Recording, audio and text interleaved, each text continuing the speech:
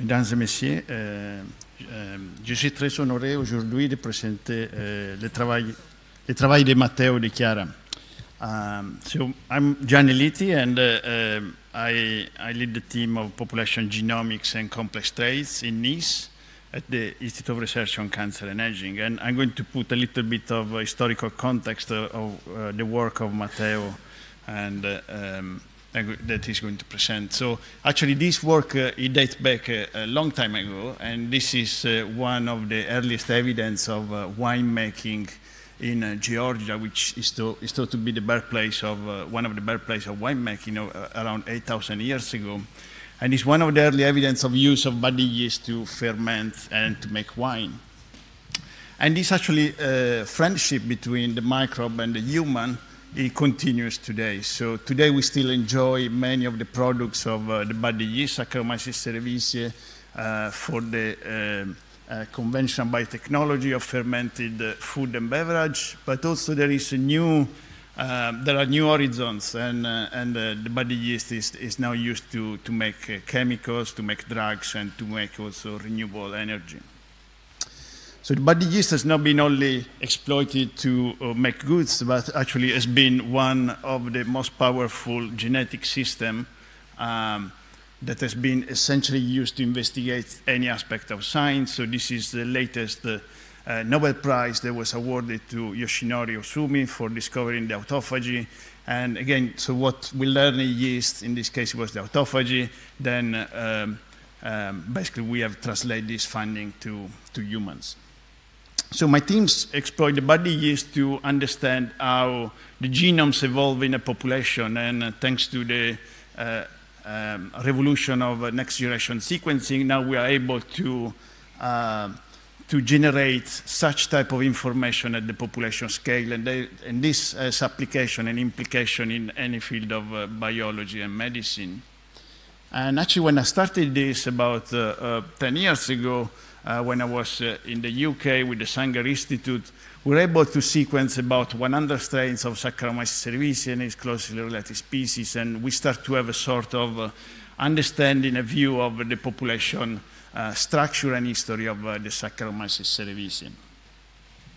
So this actually is my second time that I come here, and the first time it was when there was a meeting, an anniversary meeting organized by Bernard Dujon, to celebrate the 10 years of GenoLevure, which was a great initiative and on looking into the evolution of yeast genomes. And after the meeting, actually, I was talking to Jill Fisher, and he essentially with discussion and convinced me to move to France and to take part of the science and the population genomics that I was working in England with me. So that's where actually Mattéo's work started. So I moved to France, and I started to interact with Joseph Charcheret from the University of Strasbourg. And what Mattéo is presenting is a collaboration with it. And we applied for a grand projet de séquençage to sequence 1,000 genomes of Saccharomyces cerevisiae isolated worldwide. And so we sort of line up the project line, and we start to assemble a yeast collection. So we wrote lots of emails and letters, start to receive this type of packs with the strains to sequence. And then also we interact with Patrick Winker at the Genoscope, and they provide really the state-of-the-art of sequencing facility, and this was really crucial for the success of the paper. So then this is where I introduced Mattéo. So we started with the bioinformatics. So Mattéo was recruited, and he did the part of the work.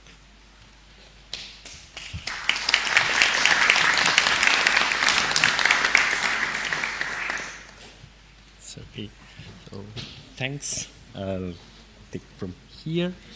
So at the end, we were able to collect over 1,000 isolates of cerevisiae that were coming from a wide selection of both domesticated and wild niches, and also clinical sample and carrier sample from human, coming from all the continent except Antarctica. And we also were able to find some strain which were present in very old collections that date before the use of yeast at industrial level for winery. So from the sequencing, we obtained around 3 terabytes of raw reads data, so of sequence, and we perform analysis on population genetics, pangenome, and genome-wide association study between phenotypes and the genome. As first thing, we built phylogenetic tree based on the whole genome sequencing, identifying 26 different clades. Some of them were known, some others are new, and some subclades inside the biggest clade.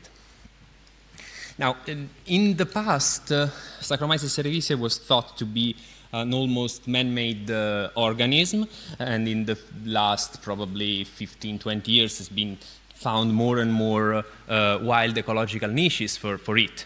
And we identified a number of wild lineages, among them some very long branches, which means that they accumulate a lot of diversity. And in particular, if we look at these specific lineages here, these are extremely divergent from the rest of the population, and all of them come from the primal rainforest in China and on Far East Asia. And already these highly divergency, together with the high biodiversity of the Saccharomyces genus in that part of the world, suggest an out-of-China origin of the species, which is something similar to the out-of-human origin of our species. To more prove this and add more information about that, we built a rooted phylogenesis of the Saccharomyces cerevisiae using a subsample of the tree. And we could find that all the lineages that are the closest to the common ancestor of Cerevisiae and its closest species, Paradoxus, are all the Asian lineages. But we don't only have wild lineages, we have also a high number of domesticated lineages, and these clades suggest multiple domestication of the species. We have a group of lineages which cluster around what is the Mediterranean oak, the European wild Saccharomyces cerevisiae, probably is the origin of most of the domesticated lineages of yeast that are used for wine, for olive oil, for bioethanol, cheese, several beer lineages, bread, agave fermentation, cocoa beans. But we also found evidence of other separate domestication in Asia with rice fermentation in sake and palm wine in Africa. Among the domesticated lineages, the biggest that we found was the wild European one that contained a third of all the isolate we found, and regardless of the geographical origin of the sample, all the strains that have been used for winery belong to this clade. Since the high number of samples that we had for these specific lineages, we were able also to find sub-lineages, which constituted, some of them were linked to the human body, both of probiotics or clinical sample. Some were semi-wild specimens, which resemble domesticated but are found in countryside, in orchards, and probably are feral strain that went out and regained the natural world. And also we have a higher a subclade with higher diversity, which collect all the strain that are being found in Georgia in a specific traditional way to make winery in this terracotta pot. The fact that we have so many both domesticated and wild lineages allowed us to identify two different modes of evolution of these lineages. In this plot, what you can see is a pairwise difference between a couple either of wild clades in green and domesticated lineages in red. And there's the sequence diversity on x-axis, which means the number of SNP these lineages accumulate each other, and on the y-axis is the genome content. So the difference in the terms of genes that they have. So what is clear is that while while the lineages accumulate SNPs, single nucleotide polymorphism, the domesticated tend to accumulate more difference in terms of content. This is because gaining and losing genes is a quicker way to definitely acquire new function or lose the function that are not necessary anymore in the more specific and more stable environment in which the domesticated lineage evolve and develop. So to understand what this genome content difference was about, we used a pangenomic approach, which means considering the whole set of genes that can be found in the whole species, separating the genes into core genome, which means the part of the genome which are shared by all the members of the species, and a variable part which is only present in some of them. And for Cerevisiae, we found around 5,000 genes that are present always, and around 3,000 that are present only sometimes. This can seem a very high number, but most of these, so we tried to identify the source of this variable genome. And we found, in fact, that there is two mechanisms for the acquiring of external genome, external genes which come from out of the species. So of the two mechanisms that we identified, one is the introgression. In this case, the genes are usually coming from other Saccharomyces species, particularly from Saccharomyces paradoxus, which is the closest species. In this case, the genes that are inserted in the Cerevisiae genomes replace the ortholog of Cerevisiae. And we found 4 clades that are highly enriched of this, all human related.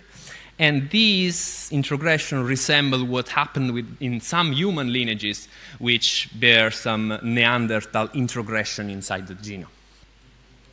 The second mechanism instead is what we call horizontal genes transfer.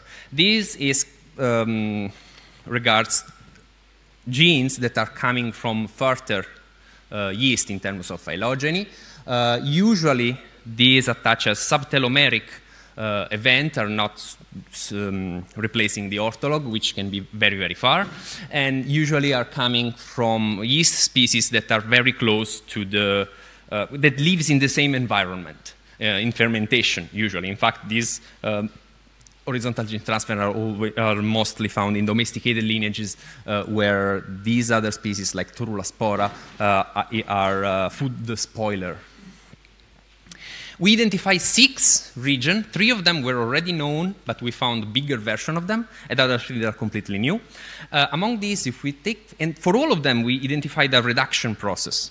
So if we take, for example, the region C, that has been already described 10 years ago in one European strain, it is synthetic and identical to a chromosome of this other yeast, Torula spora microellipsoides. In our collection, we found several strains which have a larger region, always synthetic to the Torula spora microellipsoides, but bigger. And one single strain, actually this is a tetraploid, and only on one chromosome we have this very, very big block that are coming exactly from the same region and have 1 or 2 same boundaries, but is much bigger. So we think that then after an ancestral event, these have been reduced to adapt to the necessity of the specific lineages spread into the Saccharomyces cerevisiae population. And yes, and it's identical yet to the Torula spora microellipsoides. We also look at several other features, like ploid and euploid copy number variation, which are all, let's say, identification of different level of copy number variation, because the ploidy means that the whole genome is duplicated, the aneuploidy is just part of it, a complete chromosome that is coming in different copies, or single gene copy number variation identifying much higher variation in the part of genome that is unshared. And we also use this information while running GWAS to identify the genetic determinants of phenotypes to assess the importance of these two different variations, the genome, the copy number variation and the SNPs on the phenotype, finding that the variation in copy number have a much stronger effect compared to the single nucleotide polymorphism.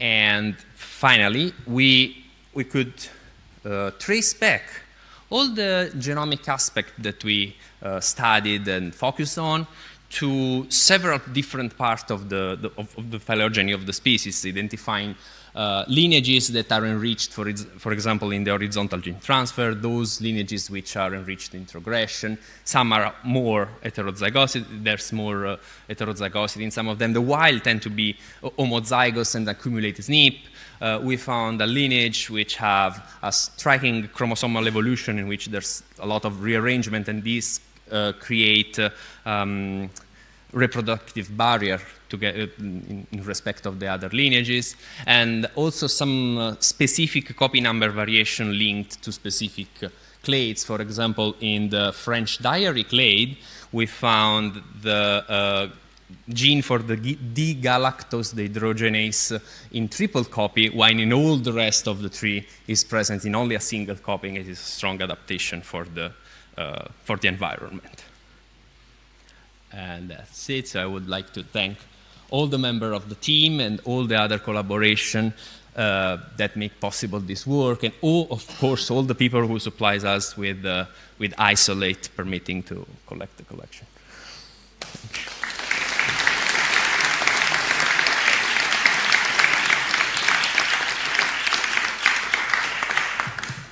Thank you very much. So this is open to questions now.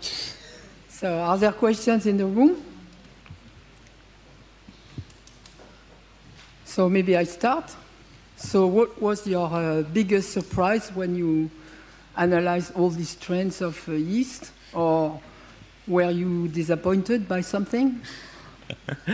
No, I would say that the two biggest surprise for me were finding such high variation in some lineages. So some of them were already known, but we added even more variation. And usually, two lineages of yeast are around 0.5% of diversity. We found up to 1.1, which means that this introduced a lot of variability, and that could have interesting also forward study, because we can try to use this variation for more crossing and study.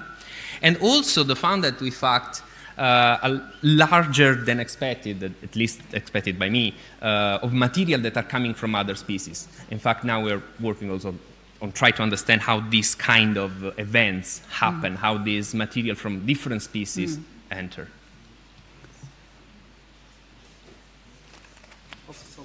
Francis-André Volman. Yeah, you mentioned about the evolution of the gene content, both introgression and also horizontal gene transfer. Did you get any evidence for de novo gene production in any of these strains? Yes. We didn't look directly at that, but there are a number of genes. So to identify what is horizontal gene transfer or introgression, or what we call, and I didn't know, told about here, it's ancestral segregating. We look at the phylogeny of the ORF. So there are some ORF which are they have a very weird phylogeny, and could be something that appear only in the Saccharomyces cerevisiae or in some lineage specific, and that's possible that those are or de novo gene formation, but we didn't look into the detail, although we're planning to. D'autres questions?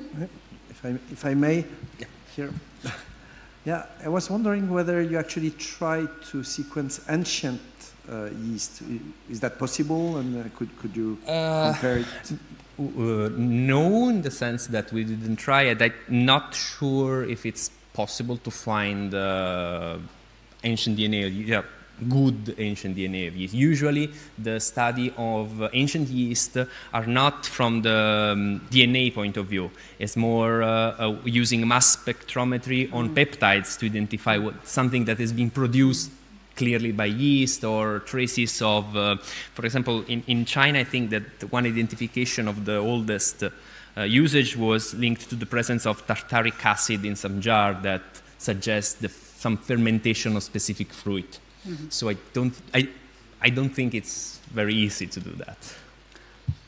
So you found several strains, several yeast from wine. Yes. So could you make a connection between a good wine and some genes and I don't know, in a broad sense, but it's thinkable. Yes, there's a lot of work on yeast and wine, and basically the direction is studying which variation are linked to good wine production and which one is linked to bad wine production. Usually we know a lot about that, depends on the kind of genes that are related to some aromatic compound. Yeah. So there's a lot of research that can be done, and it's being done, but yeah. D'autres questions? Non? Bon, alors on va vous remercier beaucoup et je vais vous remettre la médaille de l'Académie.